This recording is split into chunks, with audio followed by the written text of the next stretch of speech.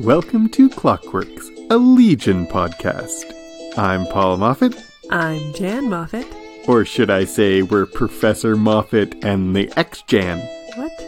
Like, because I'm actually Professor and then X-Jan, like X-Man. And then it's like Professor X and the X-Men. Yeah. But because we're talking about like a Legion comic and there's X-Men in it. Right. You get it. Close. If my name was Jen, it might work. You're an X-Jan. They call them X-Mans, even if they're not mans. Uh-huh. We're talking today about the 4th volume of the X-Men Legacy Legion series. This volume is called For We Are Many. I think took me a while to figure out the naming convention. Naming conventions in comics are not totally easy to get, even when you read comics a lot. Yep. So, like, I think I called the last one Prodigal, but it wasn't Prodigal. Only first volume was called Prodigal. Right. And This volume is called For We Are Many. Yeah. That's the name of the whole volume. And then each issue has its own name also. Yeah. Yeah. That makes sense. Makes a lot of sense. It just, I was slow figuring that. I already knew all that. I just didn't realize you didn't. Okay. This volume comprises of issues 19 to 25. You can find this volume digitally at the Marvel store or by Googling it. We'll have links to that in the show notes. We got it through the Marvel store, but we also got some of the issues in paper copy from our friendly neighborhood comic book store. And you probably can do that too. Issue 19, the cover is David with Abigail Brand of S.W.O.R.D., the green space police, standing behind him. He's holding a wanted poster featuring the golden Professor X who escaped from his mind last issue. The relevance of this cover is pretty straightforward. David is searching for that golden X criminal. Every issue in this volume, like every issue in every volume, is written by Simon Spurrier. All the covers are by Mike Del Mundo. I'm not going to give those credits again, but the art changes issue to issue a little bit among the rotating roster of artists. So this issue is pencils by Tan Ang Huat and ink by Craig Young. Do you want to take us through the summary? Do I say that, or do you just do it?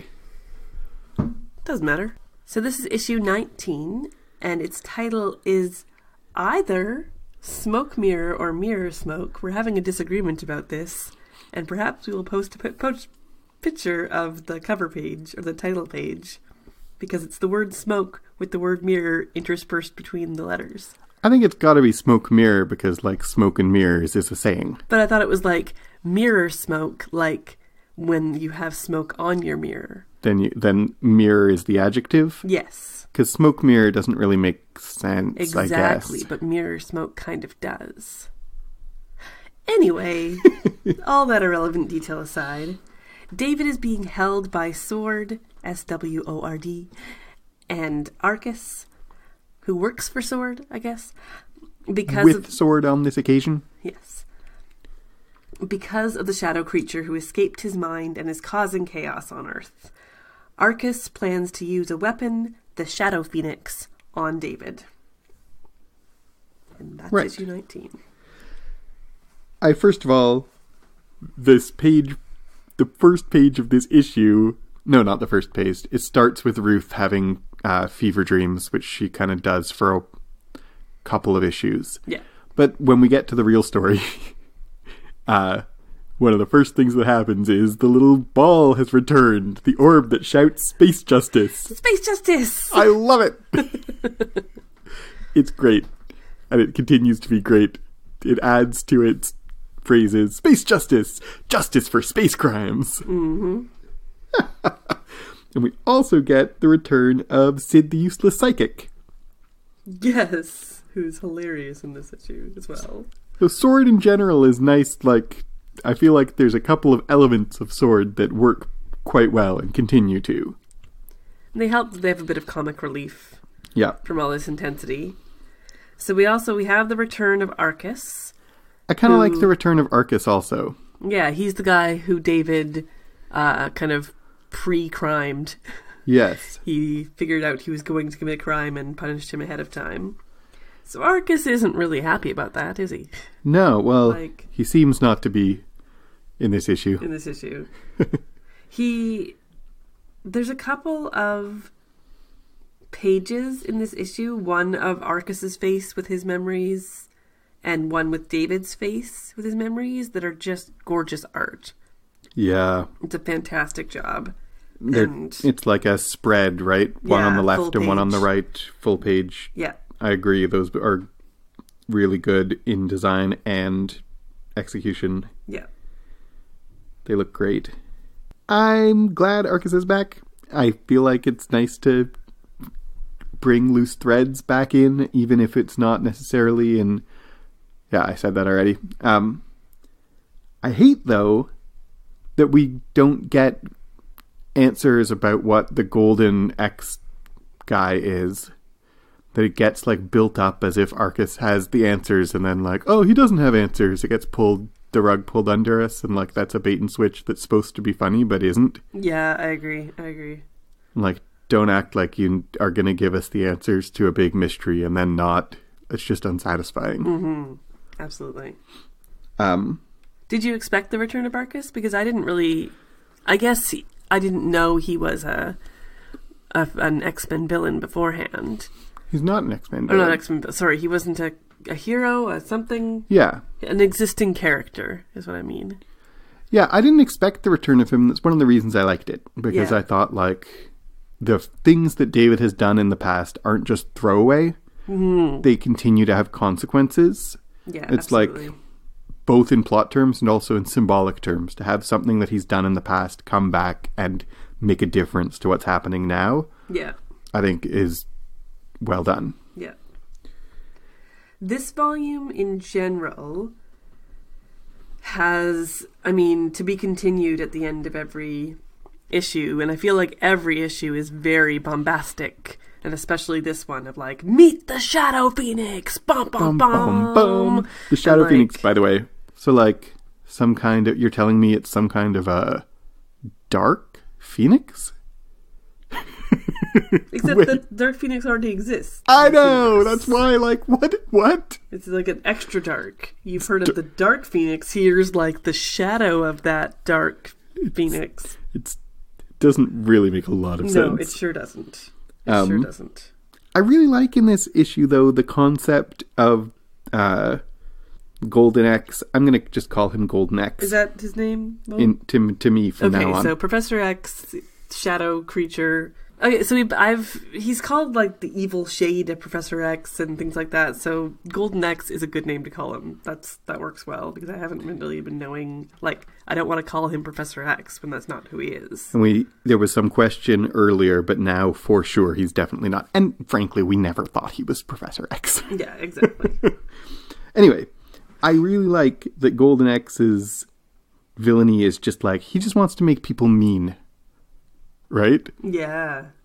I quite like that as a villain's MO. He's just making people mean. There's something appealing about pettiness in a villain. Yep, absolutely. Appealing in like it makes them really villainous, you know? Yep. Also, in this issue, Arcus's little speech about an egg. That really reminded me of season 2 of Legion and how we keep talking about an idea as an egg. Oh, yeah. And he has, like, how exactly does he put it here at the end of this issue is like, an egg. A bird has a nest and it has an egg, and this egg is what it lays, and it's, all about potential. Anyway, it doesn't matter how he puts it, but the fixation on an egg comes up in Legion Season 2. Absolutely. Huh. I didn't even think of that. That's interesting. And what is birthed from this egg looks not unlike the weird oily creature. I know. So issue 20. Do you want to talk about the cover? Yeah. The cover is like an instructional manual for Legion Beast Mode, and it looks like a toy instruction manual where all the David's alternate personalities are like snap-on accessories on building up this Voltron-style Beast Mode. I really, really like it. It's one of my favorite covers. Yeah, me too. It's really clever. It's very cool looking, very clever. I really like the covers that Mike Del Mondo does sometimes where like it doesn't look like a comic book cover. Yeah. And he's done a few of those. And this is one of them, and it is great. The significance, in this issue, David starts to learn to integrate his personalities. Yes. And then we're seeing that on the cover. Mm-hmm. This issue is pencils by Tan-Eng Huat and inks by Craig Young and Ed Tadeo.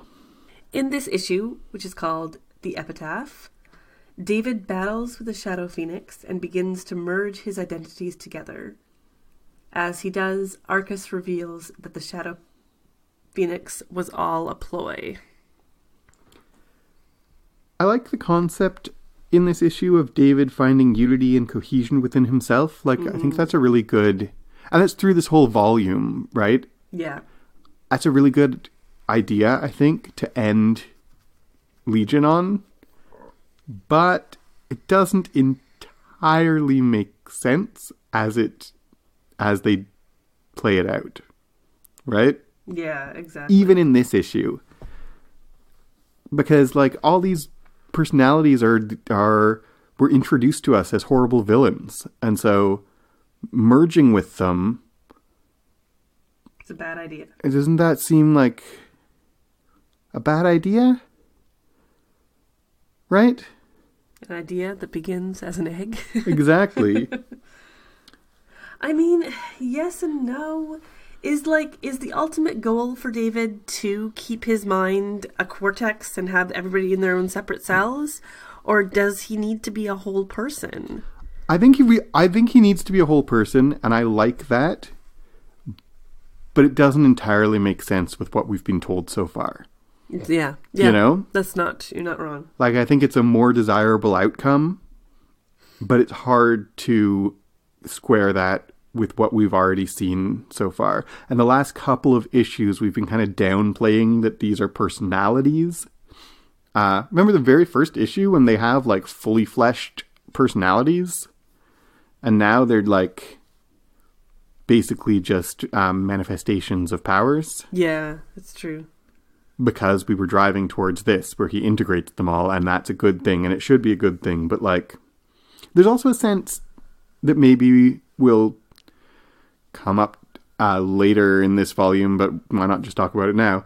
That, like, in this whole volume, David fixes his multiple personalities by just deciding he wants to. Mm-hmm. And that, like, it's a supernatural mutant mental illness, but, like, what it says about mental illness is, like, you can just decide not to be mentally ill anymore.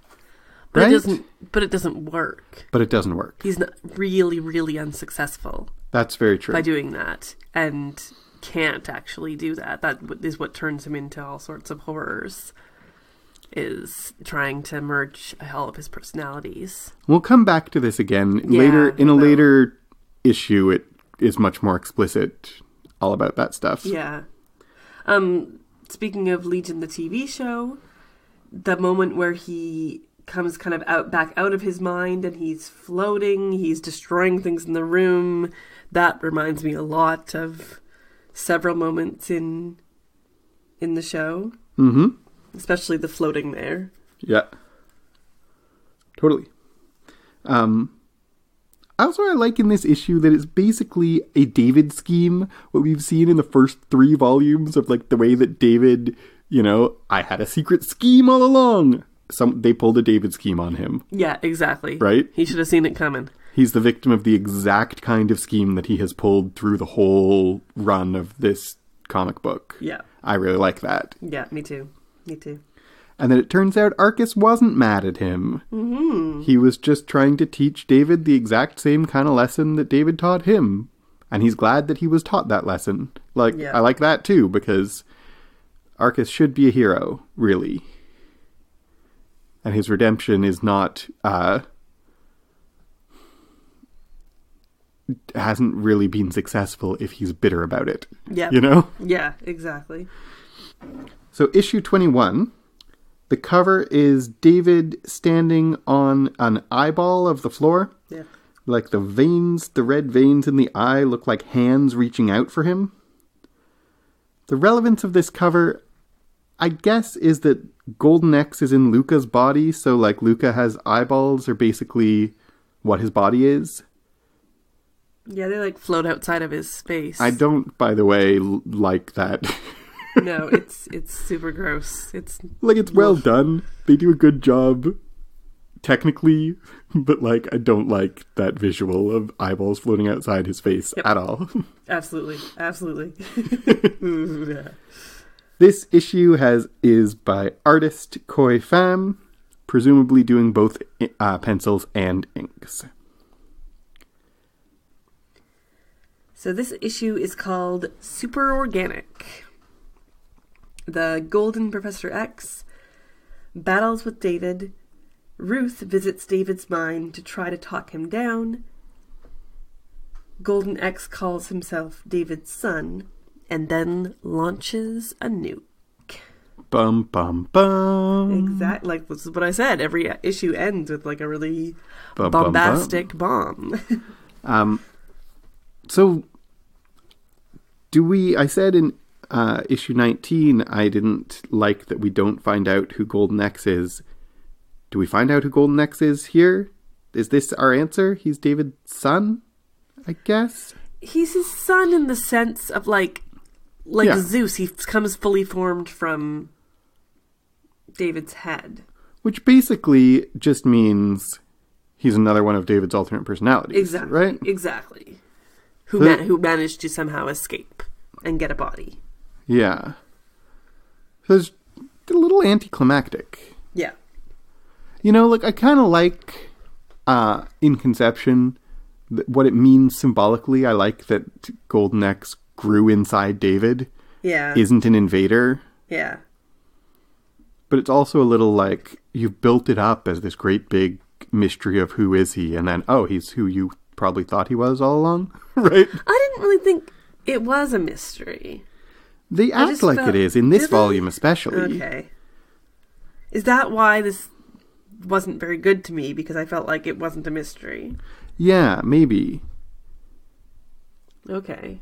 Like, it's a bit of a, like, I think for us as readers, it is less mysterious than Simon Spurrier thinks it is, and less mysterious than David finds it, right? Right. David doesn't know whether Golden X is actually Professor X or not, but we never really suspect that he is Professor X, Right, yeah. right? And then when we learn for sure he's definitely not Professor X, then like, well, then what is he? But we never thought he was Professor X. So for Yeah. us as readers, that's not like a revelation or a twist, really. But I think Simon Spurrier thinks it is. Yeah. And then it's played in this volume. There's 3 moments. In issue 19, here in issue 21, and then like near the end, issue 23, where David's going to destroy Golden X, who's back in his brain, and Golden X is like, but you never found out who I was. I'm like, yeah, but we didn't really care. Yeah, exactly. And I don't think that you, Simon Spurrier, knew. Yeah, that is the trouble. Is I Right. feel like I really struggled with this volume. Yeah. Really struggled with it, to be honest.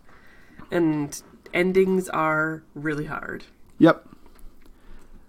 I agree. I think this volume, I think I liked it more than you did, but I think it's not as good as volume 3, which was not as good as volume 2, which was not as good as volume 1, Yeah. unfortunately. What do you think of David's rainbow look? I kind of like it. How about you? I think artistically, Mm-hmm. I think it's really cool. I think it looks really neat. But, like, why though? Why does he have like a weird rainbow squid head? Because he's all the different all personalities all together. I like the line that Ruth has of 1 minute I lost you and a bunch of memories, and now you have a squid instead of hair. Yeah, exactly. It's just like what he is inside his head is all metaphorical representations of ideas. Yes, that's also true. So the avatar that we have of his main personality now looks like what it would look like if all his different personalities are inhabiting one body. Yeah. Right? That's a good call. I like the way it looks. I like it visually with all the colors in it. I really like the panel with the two of them dancing. Yeah. Because he kind of, it's up to their imagination. So she's in a fancy dress and he's in his rainbow hair going up, and it's just a really beautiful image. Mm-hmm. And I also, in this, I like speaking of pages, I like the page of David fighting Golden X, like, in several different, on several different planes, in different panels that are all, like, shifting off the page. So it's his body fighting the great big wooden body, and then in the astral plane, or whatever they call it in this book, fighting Golden X, and then in, like, a different astral plane, and then just on a blank comic book page, and all the panels are flipping. Like, I think it's a good looking page. There is some amazing this issue, especially with the beautiful art, with, like, clearly they spent a lot of time doing art. And is this the one with 2 artists credited? No. Oh no. This is the one with just one. Koi Pham did the pencils and ink. Oh wow, yeah. It is one artist. Great job. All through, Koi Pham plays with the layout more than Tan Anh Huat tends to. And I really like it. I really like that. I like it a lot, actually. I like any time a comic book plays with its panels in this way and makes it non-traditional panels. It's the medium and the message together. Mm-hmm. So David's mind is very fractured, and so you'll have panels that represent that, and it makes for an interesting reading experience, and it makes for a very visual. It translates really well to the visual medium. And in the same way, the TV show uses the medium of television in, like, fascinating shots and angles and whatnot, the comic book will tell its story by manipulating the panels in interesting ways. Yeah, for sure. Issue 22, the cover is all of David's alters in a line signing up to the United Ego Force recruiting station, like a military recruiting station. I really, really like this cover too. I noticed just now, I didn't notice till now, but one of the kind of alters monsters in line is a, like, crab man wearing a Hawaiian shirt, and on his arm there's, like, a scratched into his shell as a tattoo, Shelly, and a anchor. That's really funny because he's got a shell. That is really funny. The significance of this cover, again, not very hard to figure out. David is still uniting all his personalities into a coherent whole. The artist of this issue is Koi Pham. Once again, I assume that means both pencils and ink.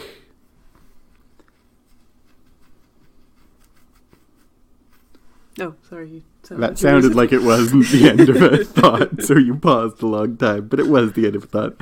Pencils and ink. So issue 22 is called Antibodies. David calls on the X-Men to help stop the nuke. They battle, and David and Ruth are able to stop Golden X, banishing him into the Cortex. But, in the end, the world worm is born from David.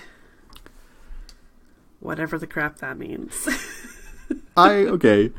This is one of my favorite issues of the volume. Yeah. I think this one and issue 19 work pretty well.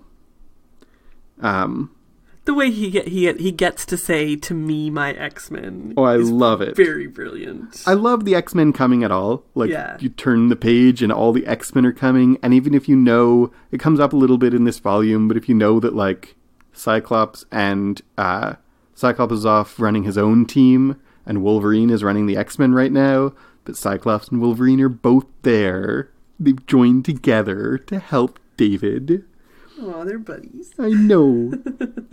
And then when, he says, "To me, my X-Men," it's so great. I really love it.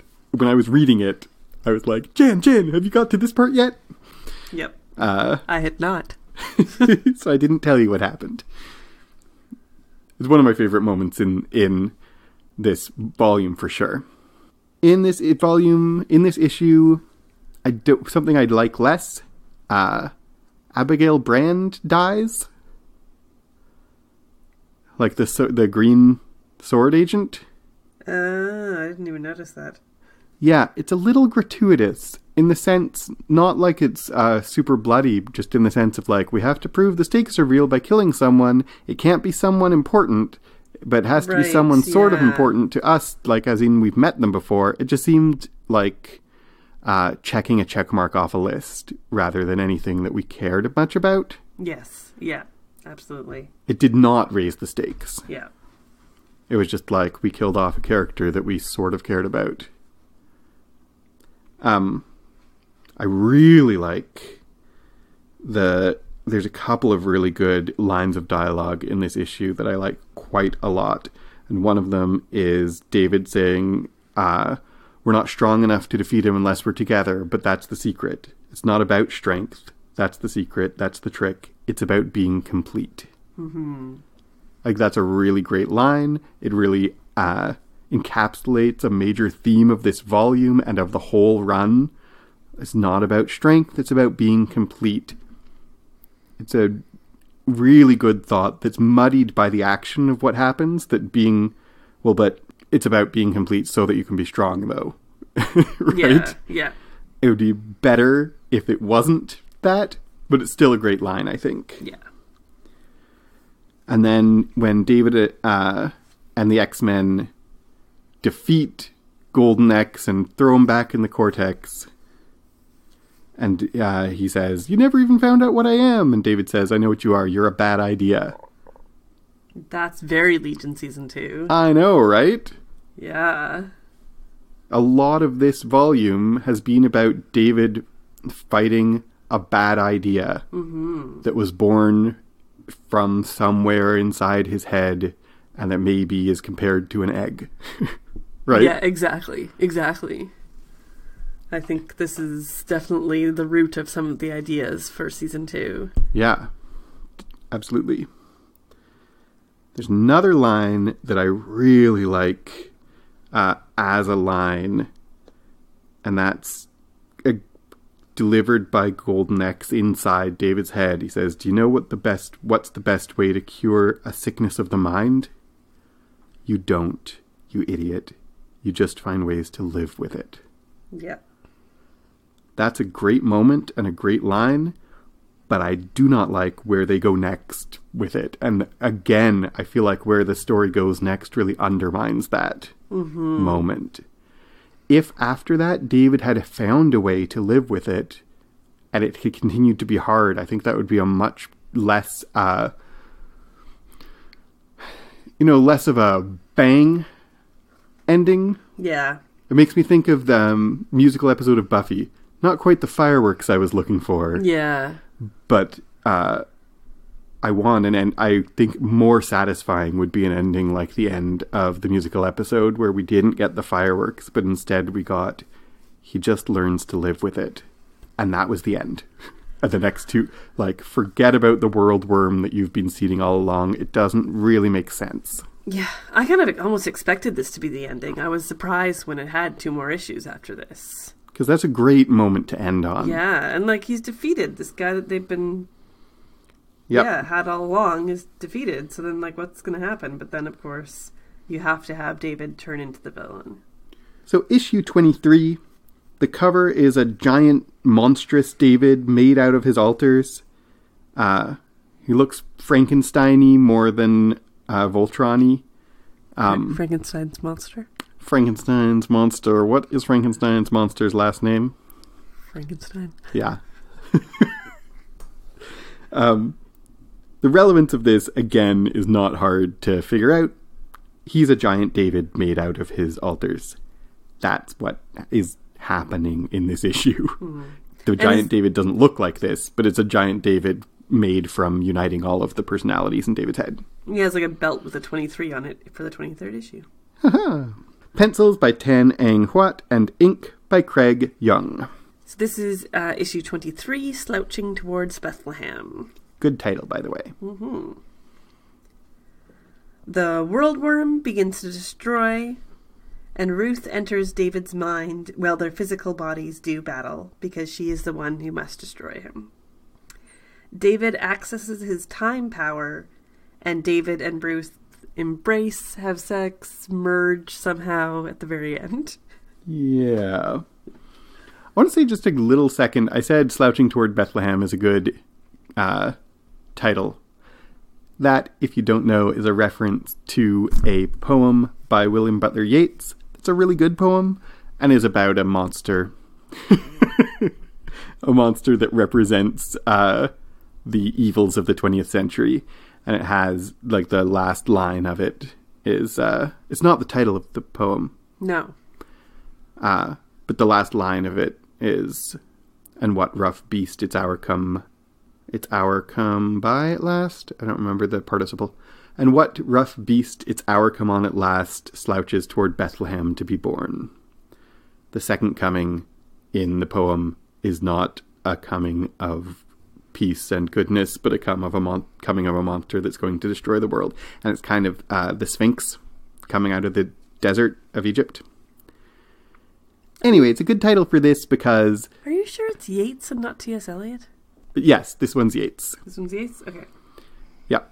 And it's a good title for this issue, particularly because David is, in a lot of ways, throughout the whole issue, like, he's very, in a mundane way, a guy with daddy issues who's trying to live under the shadow of his father, but also Charles Xavier is a godlike figure in X-Men, and he's the son of God, and he's the second coming of Charles Xavier, but he's a monster instead of a savior.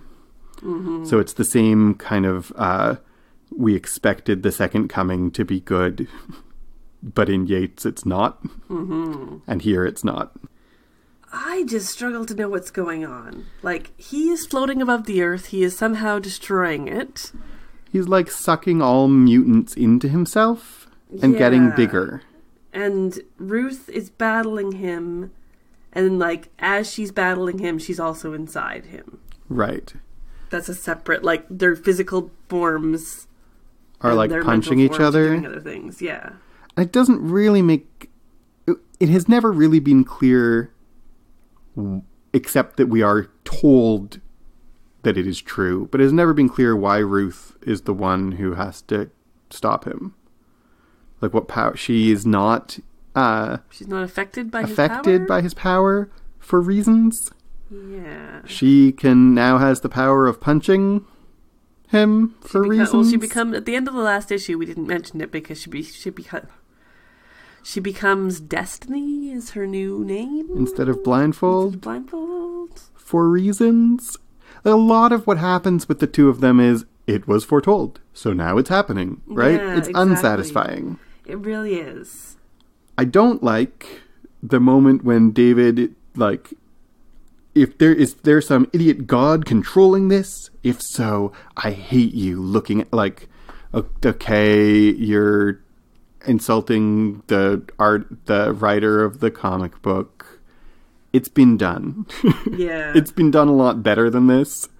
It's, I just think it's a cliche, and he's not doing anything with it that hasn't been done a lot better by different people in other times, you know? Exactly. And then it doesn't make sense. Like, what does it mean for David's personalities to be all united if he still can't control himself? Yeah. What is his body doing if it's not under the control of his mind? What does it mean for his identity to be like a coherent whole if he's still commenting on how he can't control it? Like, who's doing the commenting if not part of the coherent whole? And then if you're a coherent whole, why can't you just stop doing what you're doing? It just doesn't make sense. But maybe because it's not a coherent whole. Yeah. He thinks that he can somehow merge all of his personalities together, but they're still all separate. Right. And this is the disaster that happens when he tries to do that, is he thinks he's in control, but he's not even noticing that he's commenting on his own lack of control. Maybe. Yeah. So maybe that's part of it. And he's still like, when he realizes he can access the like time stop thing, that he still has to access it in the old way. He still says I have your power, yeah. Instead of kind of realizing that it's his power, yeah. Acting like it is. Yeah. So he's just messed up. Yeah. And I think what you said before about like, you know, he just decides to merge, but like he didn't. He just decided to not. He like opened all the cages. Right. And this is the rampage that happened. And he's fooling himself by thinking that himself. He's merged his personalities. Yeah, exactly. All he's done is open all the cages. Okay. I like it a little better. I still think this issue does not make a ton of sense. No. And it's hard to understand on a literal level what's happening. Mm-hmm. That said, there are some great visuals in this issue. So many like big splash pages still, and like page 107 is like David and Ruth in the middle, and time stands still, and all the different things that are happening at this moment are kind of like broken glass shattered all around, and we have, you know, Cyclops on the ground and Wolverine on the ground and Captain America and soldiers, and it's a really, I think, striking page. Yes, absolutely. Don't like the end of like, and then as time is frozen, we do it. Like, okay, great. I don't know. I just think it's kind of cliche and flat. Yeah. Issue 24. The cover of this issue is blindfold Ruth shaving David's head. He's like in a barber chair. So that's not really David's face. That's Professor X. Well, is it? I guess. That's not what his face looked like in previous Yeah, covers. I guess not. His face is most recognizable by the hair, though. Like, I like this visual. I like this cover, too. It feels like, again, you say it looks like Professor X. The way that he's drawn the face, sure, I think you're probably right. It definitely is suggesting Professor X because he's all bald. Yeah. Because, like, the hair is what makes him David. You shave off the hair, and what do you find underneath is Professor X. Yeah. And then also it's relevant that, like, to the issue because the hair represents David, so David unmakes himself in this issue. Yeah.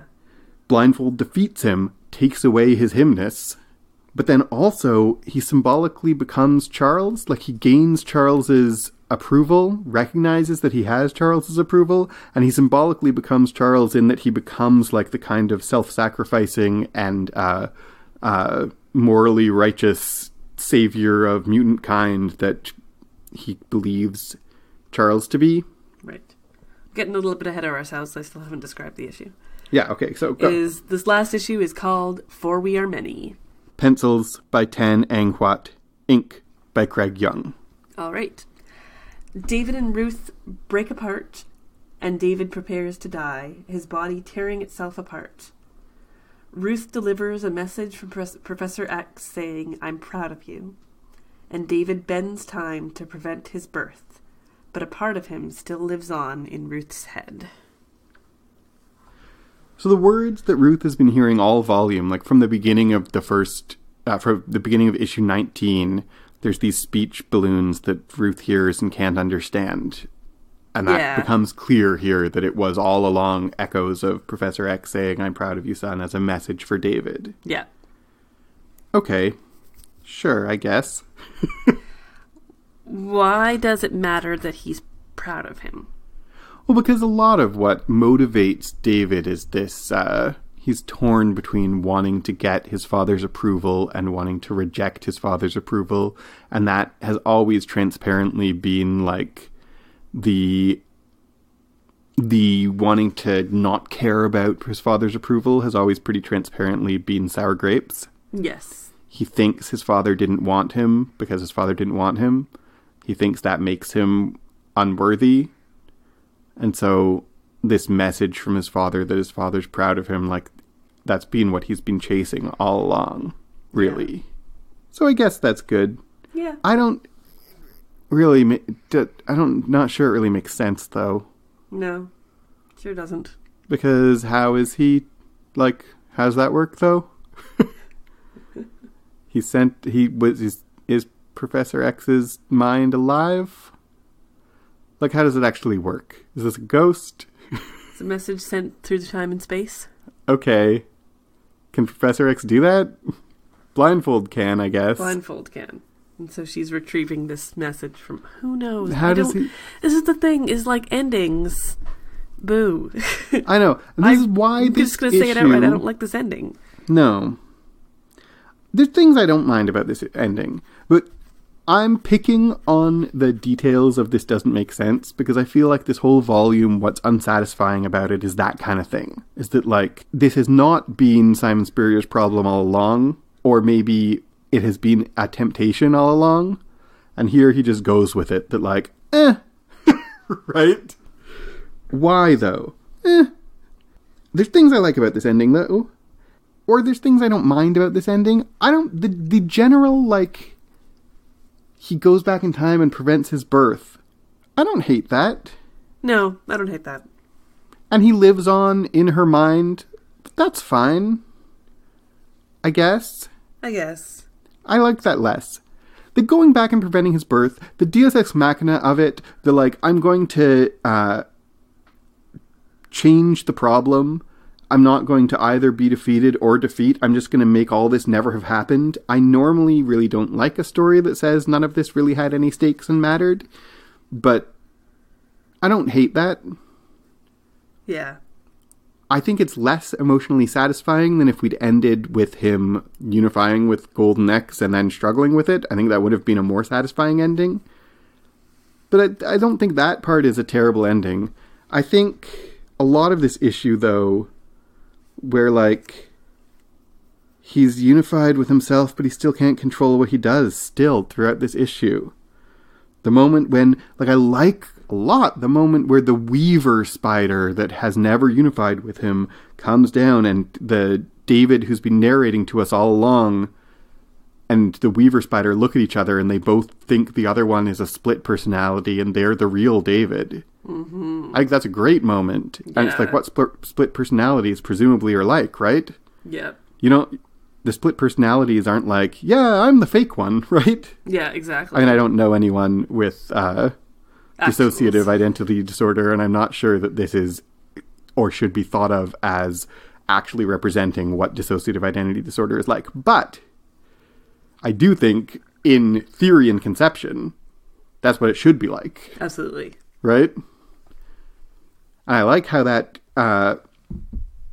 puts everything we've seen on shaky footing, that, like, maybe our narrator never was the David in charge of David. Yeah. He was just the narrator part. Yeah. He's the break the fourth wall and talk to the audience part. I kind of like that. That could be really cool. But it still doesn't really make sense. No. So in the end, do we think that our David from the TV show is going to end anything like this? Is there any chance that our David is going to unmake himself or end up an aspect of Sid's brain? Because they hang out in their own, like, inside of his head all the time, just like Ruth and David in this comic. Maybe. Maybe that's where we're headed. I hope not. Yeah, me too. I think Noah Hawley is smarter than that. Yeah. But I do think that there's definitely an influence here. Yeah. That I am noticing all the threads in common between this and our TV show. I could see... I don't think I'd be happy with it. I don't think I would find it satisfying. But I also admit the possibility that when they actually did it, they'd do it well enough that I'd like it. True. That's very true. But he goes back in time and stops himself from existing. I didn't hate. I just didn't like in this. It wasn't necessary because what made it happen was that he couldn't control himself and that didn't make any sense. Yeah. So if you made that part make more sense, if you made it actually persuasive that like he actually can't live and there's no way to stop him, which Simon Spurrier never sold me on that. Mm-hmm. If Noah Hawley sold me on that, then maybe I would not mind that same sort of ending where he goes back and undoes everything for the good of the world. Yeah, absolutely. You know? Absolutely. I don't think I would hate it if Noah Hawley did it as well as he does stuff. If in the end, Sid's the only one who remembers David ever existed. Yeah. Because that's a way of bringing all those things. Like I said, what I don't like about it was all a dream is then there's no stakes. Yeah. But if after David unmakes himself, Sid still remembers everything, then there are stakes. Yeah. Then everything has changed the world and she carries forward the, effect of everything and that only one character needs to remember it for it to have mattered, Yeah, absolutely. I wouldn't hate that. I would kind of hope that that isn't what happens. But I wouldn't hate it. Yep. How about you? I don't want any kind of ending that erases what already happened. Mm-hmm. That'll annoy me. Mm-hmm. But that being said, when I said, David could end up in Sid's head the same way, coming up with that made me happy. Thinking of that makes me that could be really interesting. Yeah. Is there anything that you, anything from this volume, either that or anything else that you think might show up in Season 3 of Legion? Any predictions or hopes or wishes for Season 3 of Legion based on now reading? I still would like to see more of David's personalities in this way, in the rooms in his head kind of a way. I would love it if eventually on Legion it's like Clockworks, the mental hospital, with every room a different aspect of David. All played by Dan Stevens? All played by Dan Stevens. Yes. That would be great. Yeah. 100%. All right. Yeah. I think the message that Golden X gives that I think this comic book doesn't really believe or doesn't act like it was meaningful, I would like to see the show take seriously. Yeah. Which is the message of, how you cure sickness of the mind. You just find a way to live with it. Yeah. I would like this show to end with David finding a way to live with it. Not being cured. And still struggling, but finding a way to live with it. I think that's an emotionally satisfying ending. Agreed. So this is the end of our 3 bonus episodes that we've been promising for so long, talking about the Legion comics. What is next for Clockworks? Good question. What is next for Clockworks?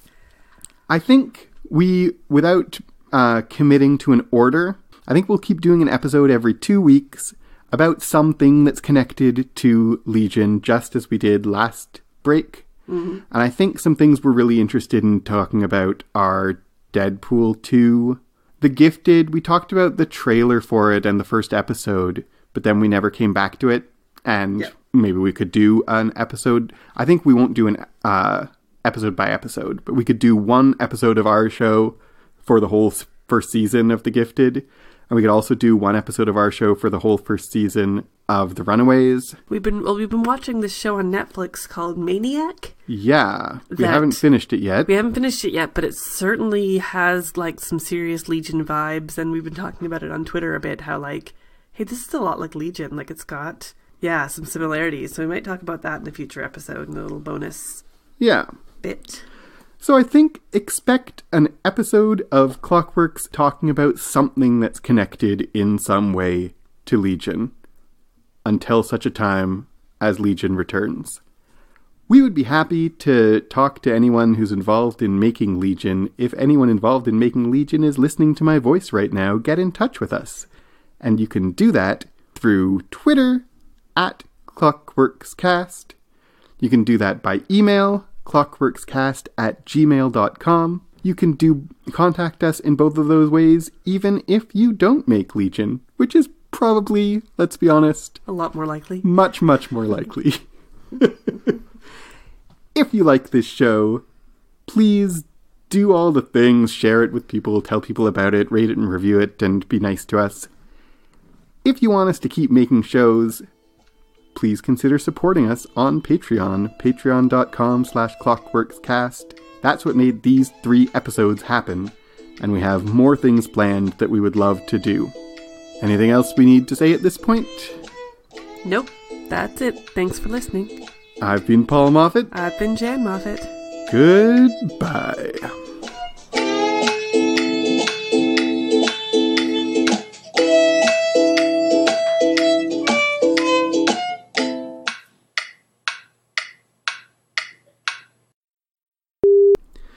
This pencils by Tan-Ang Huat and ink by Craig Young. That's this issue.